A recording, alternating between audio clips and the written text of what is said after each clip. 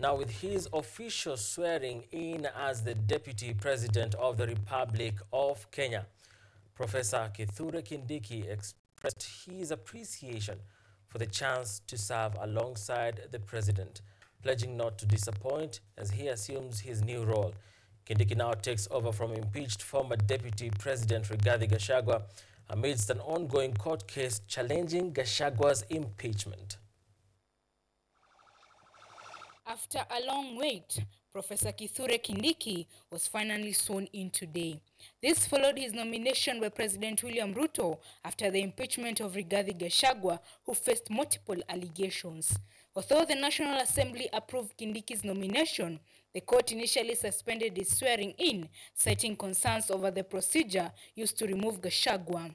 After various court proceedings, the court eventually lifted the conservatory orders, allowing Kindiki's swearing in to proceed.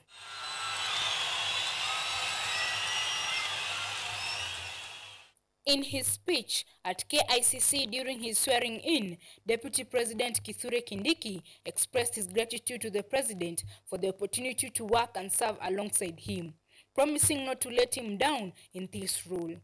He noted that for someone like him, it was hard to believe he will become the Deputy President of Kenya.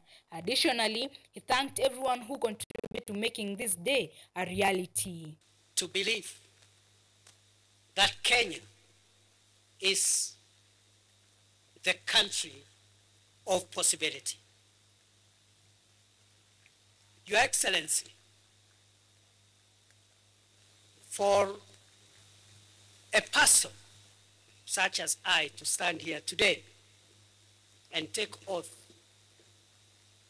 of the office of the Deputy President, it can only happen in Kenya.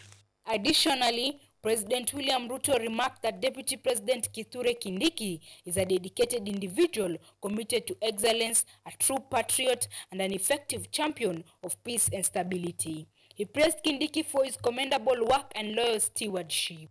I am delighted to affirm that our coalition, and indeed our nation, is blessed with many professionals who meet all these criteria. Among them,